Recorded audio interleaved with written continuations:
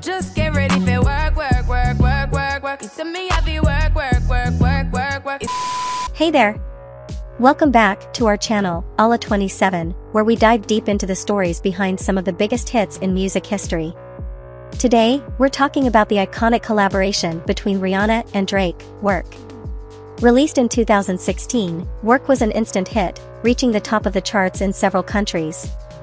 The song is known for its catchy beat and unique blend of dancehall and R&B, but it's the chemistry between Rihanna and Drake that really sets it apart.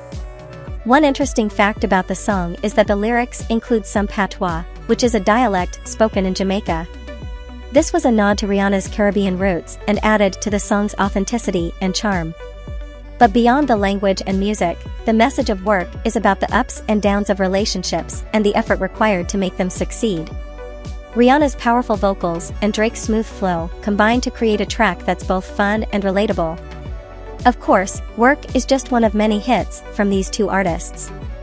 Rihanna has been a force in the music industry since her debut in 2005, with hits like Umbrella, Diamonds, and Stay. She's also known for her unique style and boundary-pushing music videos. Drake, on the other hand, burst onto the scene in 2009 with his debut album, Thank Me Later.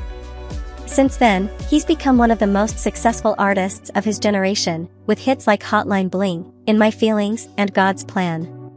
He's also known for his emotional lyrics and willingness to address personal topics in his music. Both Rihanna and Drake have made a huge impact on the music industry and continue to be major players in pop culture.